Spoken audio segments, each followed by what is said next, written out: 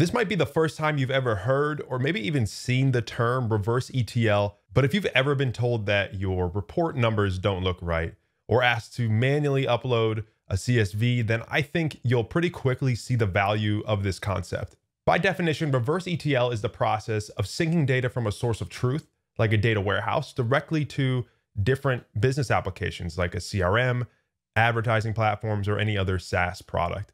And while a normal ETL process moves data from sources to a central data warehouse, reverse ETL actually happens after that, and instead is going to use your warehouse as a source and then sync that new transformed data directly into those different business applications for you. So in this video, I want to help you better understand the power of this concept by breaking down first how we got here, discussing why it's so helpful, and then at the end, sharing some common use cases for it.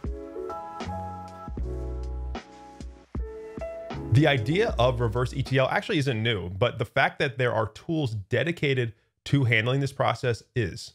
Before these tools existed, a common approach would be to kind of hack together some sort of custom script or maybe a mini application to sync data around as needed. But in that scenario, you're responsible for connecting with the APIs, probably creating some sort of interface on your own. And then more importantly, you're responsible for actually maintaining that project and that code. A big problem with this is that it's often built by one, maybe two people who also then need to be available to fix it if something goes wrong. You also can't be sure that best practices were put in place during the development of that, or if the documentation is up to date. But also, I mean, don't get me wrong, I think this type of project can actually be kind of fun to build at first, but the reality is it often becomes a headache in the long run. Another common approach is to try to mimic the numbers in another BI tool in the form of maybe a report or a dashboard. And I feel like so much of my early career was spent making tons of different reports that were just maybe barely different from each other in an effort really to just match maybe with a specific sales or accounting requests. Not only is it difficult to match these numbers exactly, but you're also asking your stakeholders to use a tool that they may not be used to. And it also often leaves you with a lot of unused or stale reports. Another approach to handling this is to use no-code point-to-point tools. And I think a common example, at least I can think of here, is something like Zapier. And I'm actually a huge fan of Zapier, and it can be an awesome solution for small workloads or when you just want to create maybe a one-off trigger. But the problem here is that the number of these syncs will quickly get out of hand as your needs grow, which makes all of these individual point-to-points kind of hard to manage. What we're talking about here is often referred to as the last mile of analytics, or you might also hear the term operational analytics. And nowadays, tools like, let's say, Census, along with others like HighTouch and RudderStack, have focused on optimizing just that specific part of the process. But the question still is, okay, so how do these new reverse ETL tools actually improve this thing?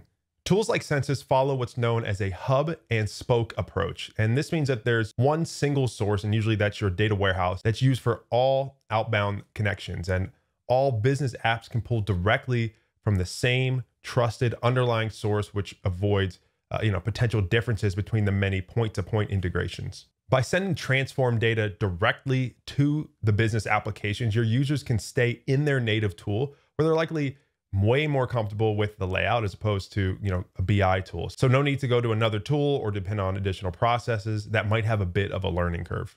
Not only is this nice for the end users for the reasons we just covered, but it also makes life easier for us as a data team. All API connections are built into the tool, and we don't need to worry about building or maintaining custom code internally. The interfaces of these tools are also designed to be very user-friendly, and you can add further logic customization if you need through simple SQL statements.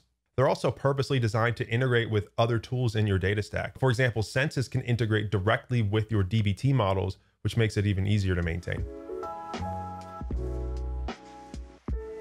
Now, to drive this home, let's talk about a few simple use cases to help you better understand how this works in real life. So tools like Salesforce come equipped with some pretty nice out-of-the-box reporting solutions, and is usually where your sales team is going to spend most of their time. You'll still extract and load raw Salesforce data into your warehouse, combine it with other company data, and create custom metrics during your normal ELT or ETL pipeline. But then you can use a reverse ETL tool to sync that new customized data and custom metrics back to Salesforce for the sales reps to create their own reports. They're still using the shared warehouse logic, but they don't need to go to a separate reporting tool just to see it. And they don't need to create their own custom columns to try to figure out whatever it is they need. Let's say your marketing team wants you to send them a CSV of all customers who fit a certain criteria. Rather than writing a query, exporting the data, creating and manually emailing a CSV, you can instead have a sync built in one of these tools to automatically send a segmented list of customers from your warehouse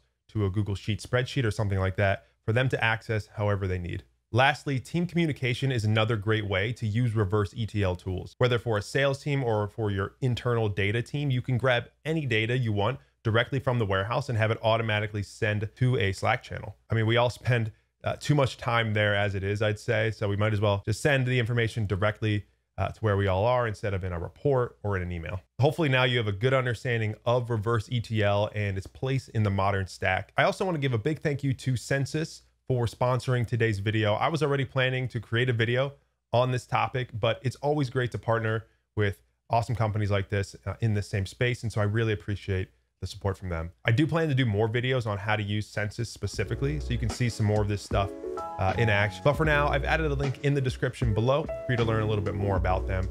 And thanks as always for watching, and I'll see you next week.